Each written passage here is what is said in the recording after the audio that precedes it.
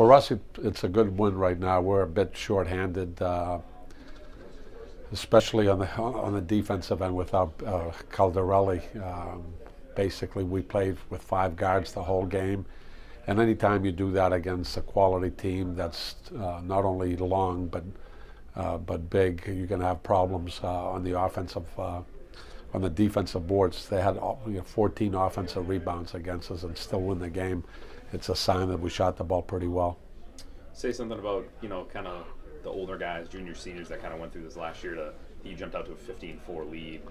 They ended up coming back in it. Never took the lead, but you kind of held them at bay and ended up obviously pulling it out here at the end. Yeah, we talked about that because we got beat down there last year in a close game. We were up double digits most of the game, and we talked about them making runs against us and withstanding, the last run. And I thought, tonight, especially in the last 4 or 5 minutes, I thought defensively was probably, our best stretch of the game.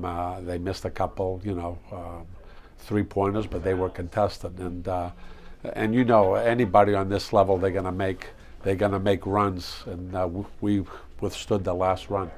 Maybe talk a little bit about the play of Devin Gilligan. You talked about not having BJ. Maybe Devin ends up being your tallest guy in there against a lengthy team. Thought he played pretty well. I thought he did. This is the first time, he had to cover, anybody inside, and we moved them inside against their zone. And again, I have to give these kids a lot of credit, including Devin. We haven't seen too much zone all year, except tonight.